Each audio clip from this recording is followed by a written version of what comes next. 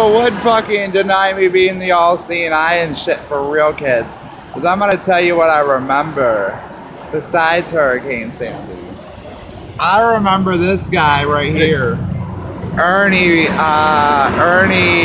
and Astos from the news. And like, he talks about fucking chickens on the news. Explain yourself, Crooked Ernie, on how you're a super PAC and you buy elections with your TV commercials and shit. For real. And you fuck chickens too. I saw that newspaper article on the New York Times and the New York Post years ago. I'm the all-seeing eye. Like, I didn't forget that shit, like, seriously.